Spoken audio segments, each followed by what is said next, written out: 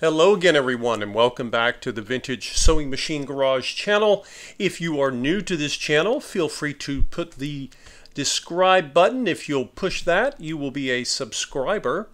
There is no cost to do so, and you can also click the little bell symbol and it will remind you when I post a new video.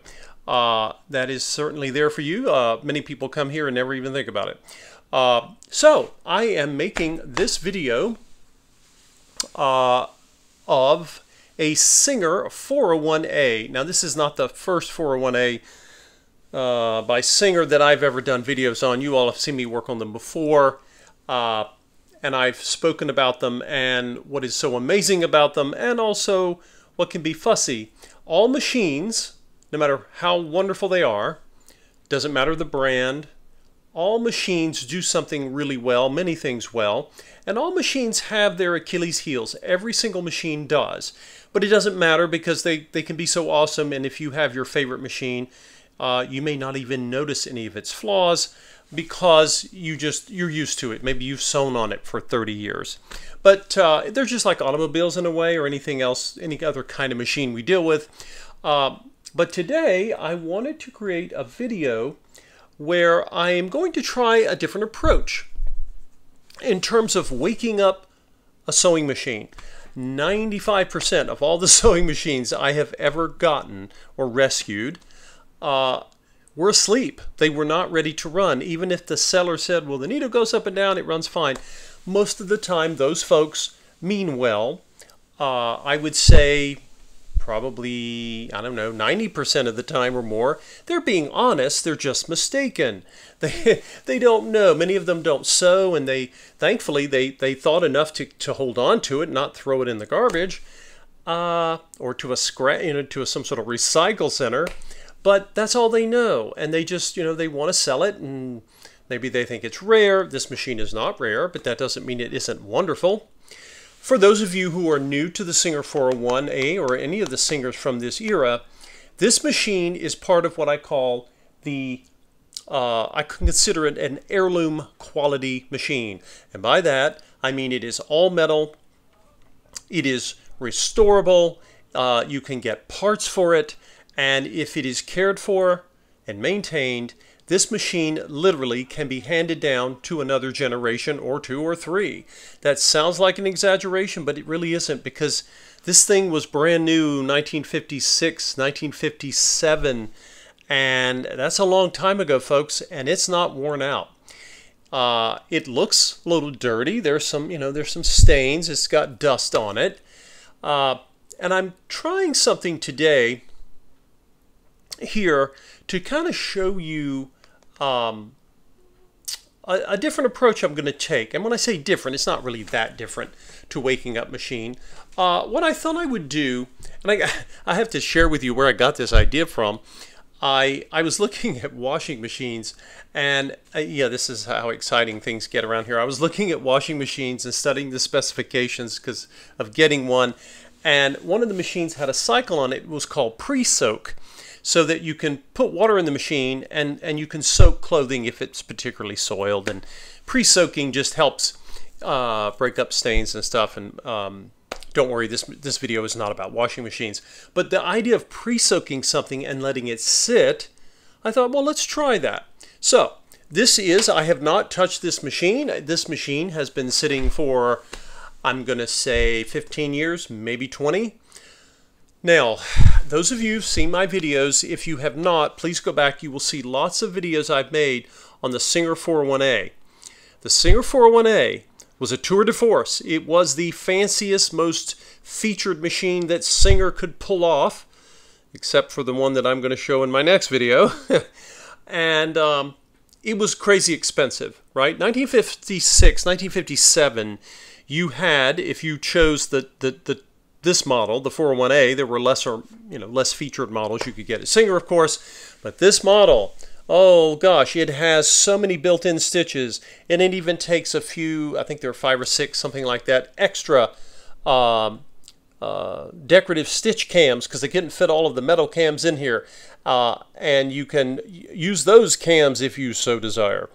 And of course you have needle position adjustment right here, and of course stitch length adjustment. That shouldn't shock anyone. But this was Singer's second attempt at a zigzag machine, and they finally got it right. And as I go through this, I'm going to talk a little bit about what is so incredible about this machine. And then, as I often like to say, every sewing machine brand and every model of every brand, they all have little idiosyncrasies, right? You could call them weaknesses or Achilles heels, but I really just want to call them idiosyncrasies because, you know, it doesn't matter what machine. I don't care if it's European, American, Japanese. There are all sorts of little things that they just have their own needs, and you need to go along with them, and they will play nice with you, or they can get cranky. But this again happens with any sewing machine, not just this one. So why do I say that? The Singer 401A had more features and could do more than any Singer domestic sewing machine up until that time. It was the most tech advanced. I know we think of tech as digital and electronic, but this was truly, it's an analog machine, but it could do all sorts of things. And it did them mechanically, right? So there's no panel here like on a new machine. You push a button and the computer tells the needle, hey, go over here and do this. It's all done mechanically, which means it was really expensive to produce. And that reflected its price. Remember, back in this time period, when you looked at the prices of almost any consumer product, particularly one that was mechanical, you know, that it was an appliance of some sort, the quality of the base level Singers was the same as the top of the line model like this one. The difference was you paid more for features, but not for quality. The quality was fantastic across the board, but you just had to pay every time you added a feature. This machine had almost all of Singer's features, and in North America, this was typically the top of the line. It was marketed that way, and you paid top dollar. I mean, big money. The majority of people who bought this machine, they paid for it on time. They made payments. They didn't just walk in and get that sucker unless they were wealthy. So now, I mentioned that all machines have idiosyncrasies. Why? What is so idiosyncratic, or what's the Achilles heel of this machine? Some sewing machines are less forgiving than others when they sit still. All sewing machines, when they go to sleep, can be cranky. You all have seen me, if you've watched my channel, you have seen me try to wake up a lot of cranky machines. Even basic, you know, salt of the earth, straight stitch Singers can be cranky, and those machines only have, you know, one mission. They move the needle up and down, and that's what they have to do, or go in reverse. Well, every time you add a feature and you ask a machine to do something, it adds complexity. Now, that doesn't take away from its quality. The quality of everything in this machine is incredible. But when you add complexity, you add, basically there are more areas in this machine to wake up. Overhauling this machine will take me a good 30%, 40% longer than a straight stitch Singer would, or a straight stitch machine, period. Because there's just more to take a look at, to clean, to overhaul, to adjust. And there's more to wake up, basically. And so I always want to qualify when I say these things, because I don't want people to think, oh, I don't want a Singer 401, it's cranky. No. If you have a machine that is running beautifully and you take care of it, or you have a machine that has been woken up and restored, your 401A should run like a top. Not a problem. The point here is that machines that are fully featured like this one, and this would also apply to the Singer 500 and any other brands too, the Berninas, the German Pfaffs, you name it. The more complex the machine, the less willing it is to go to sleep for a long period and then just wake up and sew for you. If hopefully I'm communicating that clearly. So this machine has lots of moving parts. It has lots of stuff that it can do, and lots of areas that get stuck and go to sleep. So we're going to wake them up today. So how are we going to do this? First, I'm going to take my little brush here, and basically what I'm going to do is just get the dust off. Before you put anything, oil, penetrant oils, or this valve oil I'm going to use, get as much dust out as you can, because dust and oil end up making this strange goopy mud material that just makes it harder for you to clean. It's not the end of the world, but you know, you're just making work for yourself. So what am I going to do here? I am going to just take the brush, and just any soft brush that you have. Don't use anything that's got stiff bristles. That's not necessary. And now some of you may decide to use the, I've shown you that computer accessory vacuum attachment I have, and I could use that, but the amount of dust I'm dealing with here is not severe. And yeah, I could drag the vacuum out, or I can just do this. It's, it's not, let's put the camera down here. It's not that big a deal. And I'm not going to get all of the dust, but I want to get, as much as I can, just to, I'll probably get my lint brush and get down here in the feed dog area. And that's basically what I'm going to do. The next thing I'm going to do, let's pivot back up. I'm going to take the lid off of this machine so that you all can see a lot of these complex mechanical parts that I'm speaking of. And that that has sat for a while. That has not been opened in a long time. I think of all the things that surprise me the most about these machines is that they actually will wake up, that they're willing to come back to life in spite of just sitting and not being used. I restored a 500A, which is it was the next series, and those of you who know these machines know the 500A is essentially, for the most part, the same machine, except it has a different styling, right? Came out in 1958. And the fans of that machine have nicknamed it the Rocketeer. That was not a name Singer gave to it. But now you can see underneath here, we just got, some old oil, no big deal. We have one of the two spool pins. The other one is missing. Now in the hole here, I don't see a remnant, so it must have fallen out, which is much more. That's preferable to breaking off. I've had to get them out before, but you can get replacements for these. I even keep a few extra. They're really cheap, and that will be easy. That's an easy fix as far as sewing machine restoration goes. We'll set that aside. Now, let's take a look here. I think I'm going to try tilting machine toward us and let you take a look at all of this. When I said this sewing machine has a lot of mechanical parts, I wasn't kidding. Look at that. So behind all of this, all these levers on the front, you see all of the mechanical goings on, for lack of a better simple term. And all of this was necessary for this machine to do all of the fancy stuff it did. Remember, without a computer, you have to mechanically get all of this stuff to happen. I can see down in here some old oil, looks grease. Now you'll notice this is a very gentle test, right? So if I move this indicator, notice I'm getting some movement of the parts here.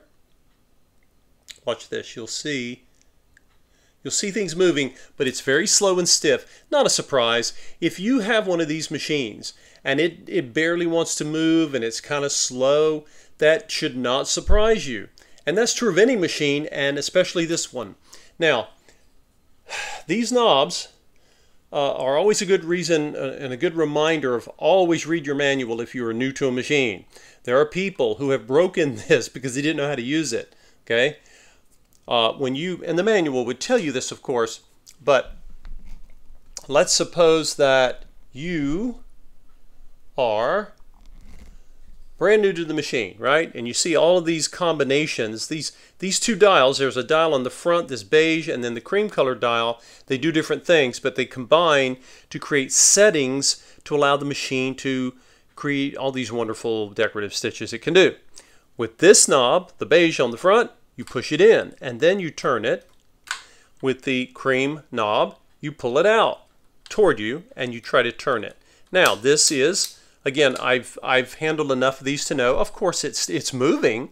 The fact that it even moves is pretty cool. But, again, this is one of those areas, when I restored the 500A for a client, I told them, I said, they were giving it as a gift to someone. I said, this is a fantastic machine. It has been overhauled. Tell the person you're giving this to, even if they go through a period where they don't sew much, just fire it up and let it run, let it move. Put it through its paces with some stitches just on some remnant cloth. These machines are happy when they get used at least occasionally. Now, I don't know how to define occasionally for you, maybe a couple of times a year, and oil them and let them move. When they sit, they get cranky. All machines do, and the Singer 400, 500, and 600 Slant-O-Matics, they get extra cranky. They're not doomed, but they're going to fuss. This machine is going to come back to life, and we're going to have her running great. But it's going to fuss and whine until we do for it what it was meant to have. Okay, so I know this ahead of time, so I'm not even going to try to, don't force it and make it. This plastic is fine. It's been fine since 1956, 57, and it will last just fine as long as, and this is a great way to show all of you things I've mentioned many times before. You see all the steel behind the plastic. When that steel is free and moving and lubricated and it's happy, the plastic is fine. The plastic was designed to be able to turn. It's attached to the steel, and it will be fine. You're not going to harm the plastic as long as you take care of the metal. I know I've mentioned this before, but it is a super... Some of you may see this video and you've never seen any of my other videos before, and I really want to... I cannot emphasize enough how important it is to get things on the inside moving, and then you can... once you've gotten things on the inside going, then of course you should have much better luck with your plastic dials and buttons and levers and so forth. Okay, I noticed when I was checking down here, and again, if you have a machine, it could be this one or almost any vintage sewing machine. This is the lever that is for changing the level of the feed dogs. Now on this series of machines, and this is true of the 400, 500, 600 series, the feed dogs actually don't drop. What happens is the plate rises, and the result is you can move fabric here without the feed dogs touching it. And that's for darning and free motion work. No surprise that this machine, like almost every other one I've ever handled, people either rarely or never used this feature.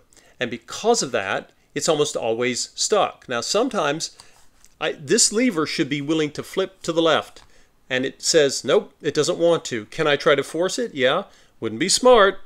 No, no, no, don't do that. Just leave it be. don't get too far ahead of this machine.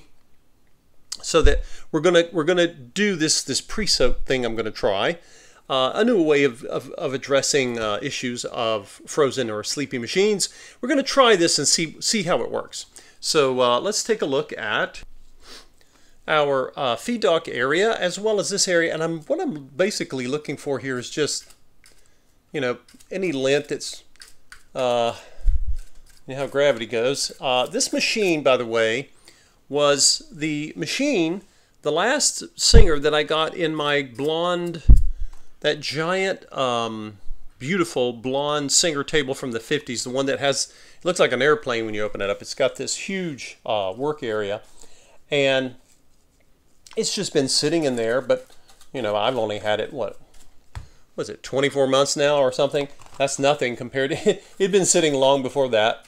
And, I can see here, got little dust bunnies here. You can see, again, if you're new to this and you just got this machine, don't let this bother you. This is normal. And the machine is not damaged necessarily from this, and it's basically what happens, you know, if you've ever seen a car that someone parked out in a field somewhere and it just sat. Machines don't like sitting. They go to sleep, and you got to spend time waking them up, or in this case, I do. So, okay, and I have. This is a newer bobbin winding tire, so someone replaced that at some point. The original, I believe, was beige, and it was probably dry rotted. No big deal. So, what are we doing? We're going to start, and this is the core of what I should have mentioned at the beginning of the video. So I've shown this product to you before. This is the valve oil that I found in the music store. Again, it's sold for people who need to lubricate the valves in their brass instruments. I think, you know, saxophones and trumpets and so forth they use this. Anyway, I'm going to use this, and again, this is not sewing machine oil. It is not a lubricant, and it's not sold as a penetrant oil, but it has a mild odor to my sensitivity. You might be different. Don't trust some person on the internet telling you that something doesn't smell bad.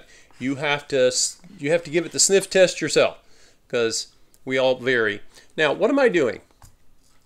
I am going to take this valve oil, and I'm basically going to come around and just put it in places that I would normally put sewing machine oil. Now, if you're not sure, you can watch this video, of course, and your manual, you know, manuals back in the day showed you how to lubricate your own machine before they quit making it possible for sewing machine owners. And this is essentially what I'm doing. I'm wanting to, let's get a little more height here.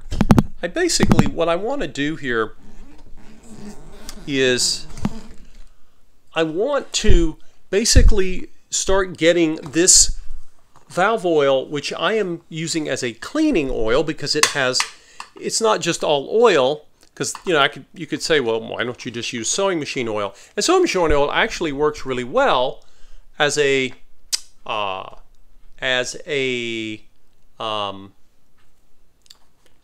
lubricant when you want to wake up a machine, but only if it's a mild case. I have worked to wake up enough 401s to know that almost every 401 I've ever touched needed extra time, extra care. But again, if you've got one or you're thinking about buying one, don't let that deter you, because once this machine is woken up and you use it, you're good to go. It's not like you're gonna, you know, spend the rest of your life doing this with this machine. But again, we are waking it up. I sometimes worry that people hear me talk, they see all the things I'm doing for a machine, and they kind of wonder, oh God, am I going to have to do this stuff every time my machine needs maintenance? No. In fact, most of the maintenance you'll ever do on a machine is basically cleaning your feed dogs and oiling the machine where, you know, when and where appropriate. So this is, I call this the pre-soak. Because this valve oil has a solvent in it, I'm going to let that solvent and oil sort of just work its way in. And I've got my hand on the hand wheel here, and you can probably see parts moving, just to kind of see if any of these parts, you know, it might help get the oil moved around. And again, you will not know exactly how long your machine's been sitting, but yeah, they sit for a long time. You know, it's amazing to me that they all don't end up tossed somewhere, but I'm really grateful that they have not been. Okay, so that was the top. Now, that little flapping you're hearing is just the side door. Remember, I think I mentioned this before, never grab your machine by this. It has tiny little aluminum hinges, and if you grab your machine by this door, pretty good chance you'll rip it off, and you will be very unhappy. You will not like that event. You won't like yourself as much. So try not to do that. Okay, now I'm giving you kind of a little bird's eye view here. So what am I going to do? I know I have something here that doesn't want to move. right? So I'm just going to put some of this right in here, and I'm probably going to have to go back and clean it again because I haven't taken this plate off yet. And I can come in from the side. And now, you might be tempted to put oil in here. I would hold off for a moment because this area, and I cleaned out as much lint as I could, this area is just a magnet for lint. And if you put a lot of oil in here, you're going to end up, it's going to attract more lint. So when we oil this area, we want to be very judicious, very conservative with the oil. The race area, right, that, for those of you who don't know what I mean when I say race, the race area is this, you see this, this is the shuttle moving down here. And you'll notice the bobbin case is stable, stationary. It doesn't move because it's actually sitting on what looks like a little racetrack. And as the shuttle turns, the bobbin case basically rests on it, and there's a spot where we can oil it. And that helps your bobbin case move and not have to, you don't have as much friction there. Where else can we, but I'm going to hold off on that area there on purpose, okay? Once I have gotten my,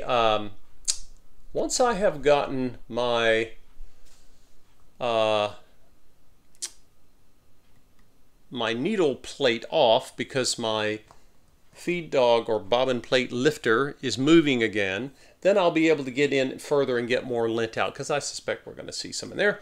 In the meantime, let's take a look on the side and see what we can see here. Let's just see how dirty it is. I see some old gummed oil, not particularly bad. I've seen worse. Sometimes I see a lot of dust. Sometimes I don't. Let's get a little light here and see if I can. I've actually got really good natural light today, but this area of a sewing machine is sometimes a little bit of a cave. All right, let's see. All right, what do we see here? We see some dust, old oil. Let's see if I can take cotton swab. You knew that was coming. I think I may single-handedly keep this cotton swab industry in business with all those I go through. Maybe you do too. So anyway, I'm just poking around here looking, see if there's any excess dust that I can take out, because again, if you start squirting oil and there's dust in there, it's not the end of the world. It's just more work for you to clean, right? And like I say, there's nothing shocking or surprising here, thankfully. Occasionally, people have you know, you find threads. You never know what you'll find in here, but you definitely want to. You're basically doing a cursory glance to make sure there's nothing amiss, particularly with threads. I recently had to deal with threads in this area, which is rare, but you can see I brought, what is this? Some kind of, I don't know what that is. Fuzz, oily dirt fuzz. And basically just trying to make sure that there's no excess dust. I'm not going to get it all, and that's okay. And then, of course, remember to turn your hand wheel so you can get another angle, maybe another side. See, I'm getting more out there.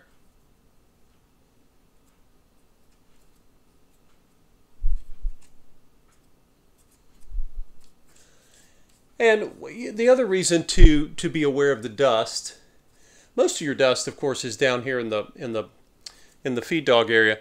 Dust is something that, you know, it's like getting sand in a car engine. I can promise you a lot of the sewing machines we all enjoy, they've had, good gosh, some of them have had rough lives, that people have not been, you know, so retentively caring of them the way I and many of you can be. But the dust itself, it just, you know, causes more wear. Don't panic. You could have dust in your machine. It could sew probably out, you know, sew for the next 100 years. Who knows? But you want to try to keep these areas clean because, again, you don't want the dust clogging anything up, right? So I'm not right now. I'm not cleaning. Normally, I would take my alcohol, and I will do this eventually, and I go back and up and down and get some of the old oil. That's old sewing machine oil that has oxidized and turned honey brown. Some of you, the first time you ever see that, you may think, oh no, there's rust. Rust doesn't come off nearly as easy as old oil. So alcohol will quickly tell you if you have rust. Thankfully, I have run into rust before, but it's not as common as you would think, thankfully, and that's mostly because if the machines were stored indoors, not in a damp basement or something, it's usually got a bunch of fuzz up here on the top. It's usually not that prevalent. You'll sometimes get some rusted, some of these nickel-plated or chrome-plated pieces will rust over time, stuff like this. But usually, if you have rust in a sewing machine, it's usually really bad or not, and so that's essentially. Let's see here.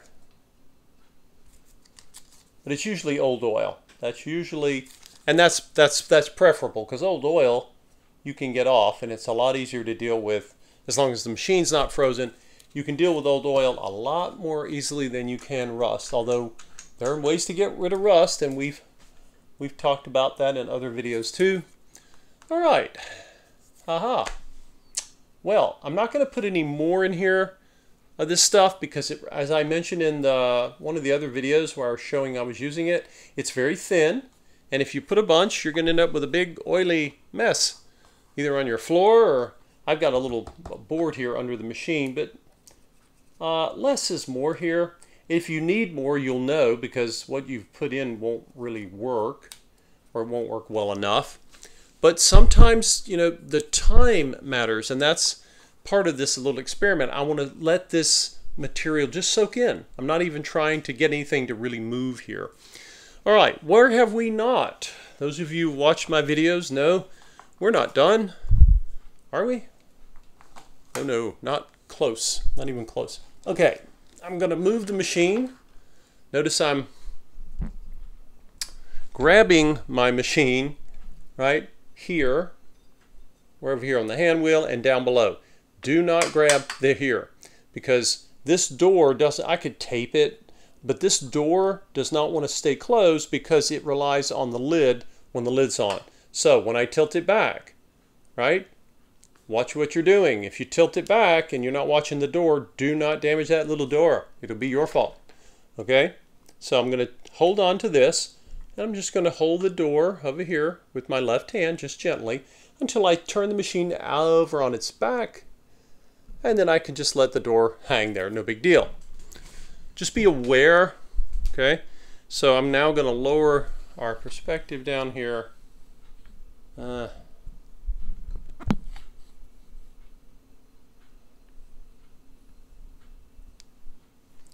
And this, of course, those of you who know Singer machines from this period know that they use these lovely metal pans. And they did this because it was a nice feature. One of the only companies to do this. If you know of other companies that did it, let me know. So that was the little felt washer that actually is there so you don't scrape the paint off your lovely pan. Now, underneath, you will see, no surprise, this is the felt pad that Singer installed. Many of you who know these machines know this. They installed this pad for this very purpose. When you oiled your machine, to keep the oil from getting on the customer's floor at home, they had this little pad.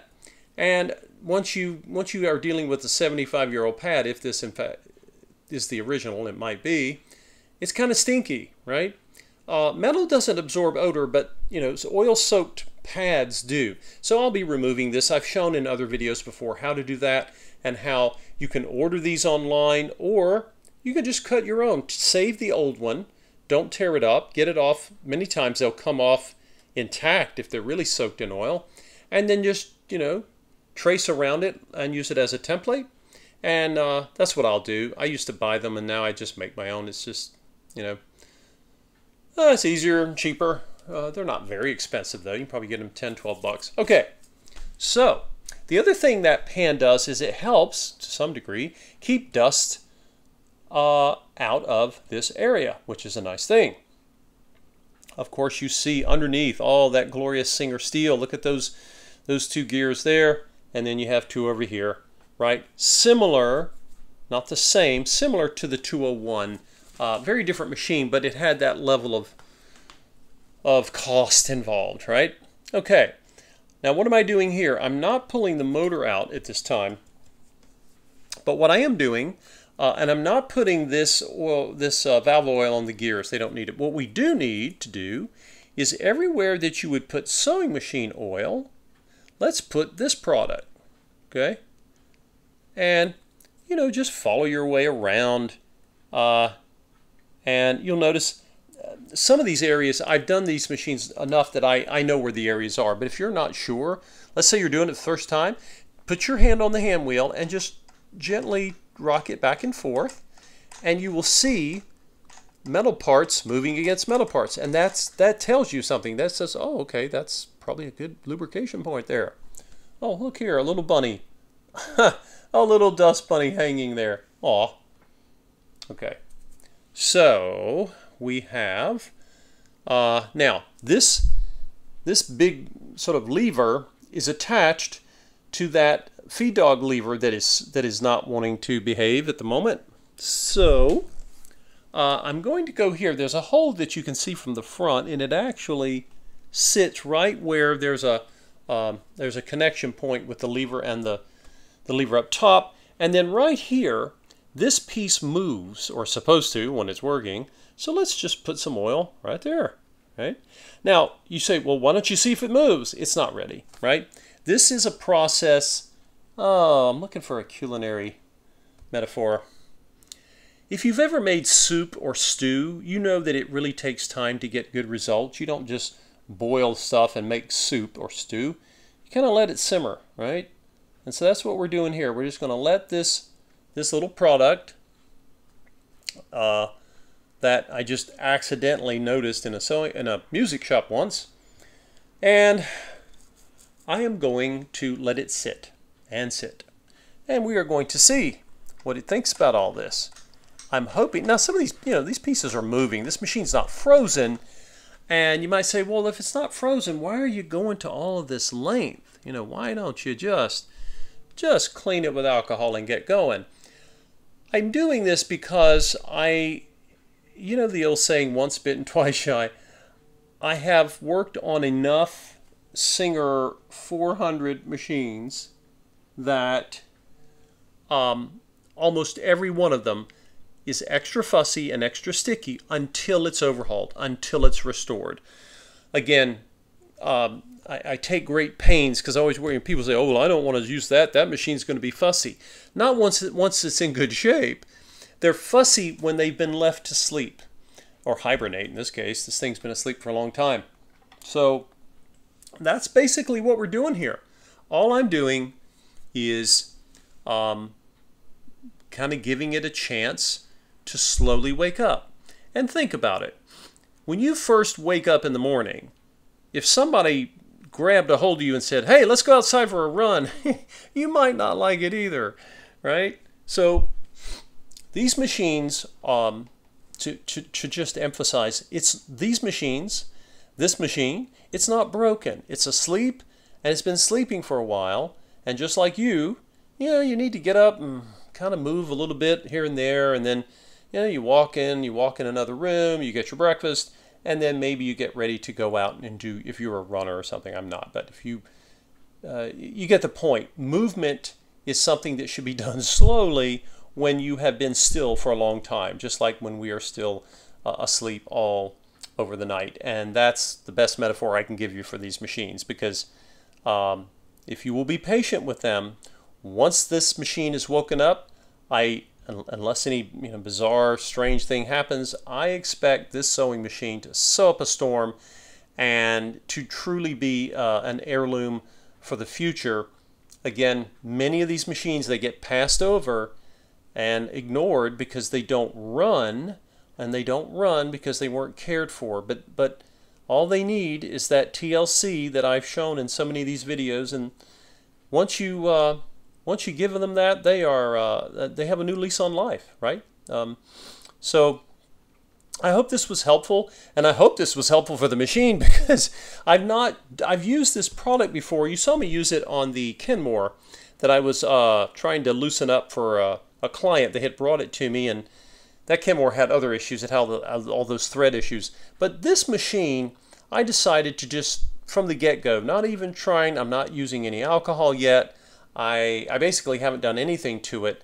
And I thought, why don't we give it a nice pre-soak? And I think I'm just going to let it sit for a week and then see if this is kind of an experiment. Will this help shorten the amount of time it takes me to get things moving, because I allowed this solvent oil product, which is basically what it is, to kind of take its time to dissolve some of the gunk.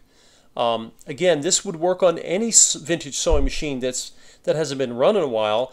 I'm really kind of taking a shine to this product, but I thought, well, I can't think of too many candidates that would be better than a Singer 401A. And if you've ever tried to overhaul a Singer 401A, they are such great machines. It's usually not the first machine I would suggest that you try this on if you're new. Now, if someone gives you one or you inherited one, by all means, have at it. And you'll be fine. You'll be able to do it. But if you are interested in restoring sewing machines and you've never touched one before, a good old-fashioned dedicated straight stitch Singer, in so many of them in the black color, those are great machines, because they are, any machine is a learning process, but at least you're learning arithmetic, and not this is the trigonometry of the sewing restoration world. It's when I did my first 401A, it took me a lot longer, and again, it's I think the only thing that's ever taken me longer are the Berninas. So again, all of these machines deserve love and attention and gentle waking up, and they all should be preserved. And all, people who watch my channel, you've got fans of every brand out there, and I totally support your efforts. Just remember that, be patient, don't get in a hurry. I don't care what you're restoring. If you have something like this machine, just remember there are many areas, and take your time. Think of it as a zone, right? We have the undercarriage. We have gears to grease. We have, be pulling the motor out and checking it and so forth. There's no belt on these, right? That was one of the great features of these machines, is they are beltless. That's how they were marketed as awesome. And then, you go section by section. But anyway, if any of you have seen my videos and thought about trying this, if you have a music store, and if you don't, you can probably go online and order this stuff. So I have never done the pre-soak with this, but I'm going to try it. And in about a week or so, we'll take a look. We'll make another video and see, did it help? Worth a shot, because again, you must always do this yourself and decide what you can tolerate. But of all those products I have used, those penetrant oils that can be effective, I do not like stinky smells. They give me a headache. And this product is not so bad. But always, check and verify yourself. You may hate this stuff. You may think this valve oil stinks to high heaven. But I have found it to be a lot gentler on my senses, and so hopefully it will be for you too. Thanks for watching, everyone, and stay tuned. We'll get this old 401 up and running, and hopefully we'll have a debut video at some point, and you will get to see all of the magic that this machine did that convinced so many sewers in the 1950s to pay a fortune for it. Thanks again.